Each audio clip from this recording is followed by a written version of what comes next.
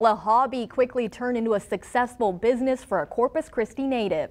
As Action 10 News' Mayra Cordova found out, her success has even landed her a spot on Shark Tank.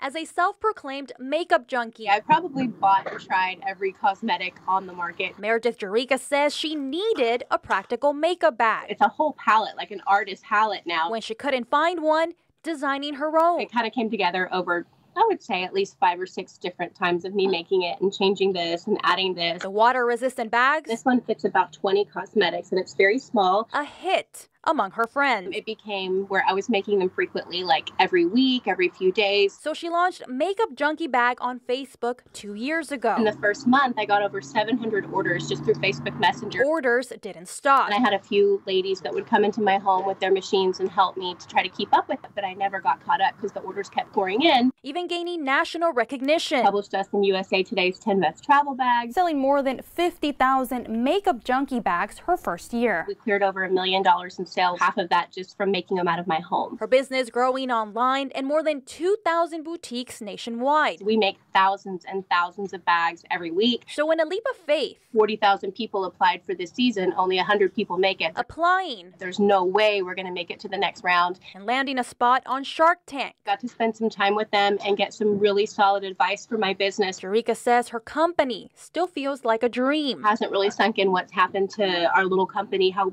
much it's grown, or the fact that I even have a company. But hopes to inspire others to turn a hobby into a successful business.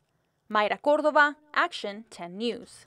That is fantastic. Well, Jerica currently employs more than 70 people. So, did she accept a deal from one of the sharks? You'll have to tune in this Sunday to find out.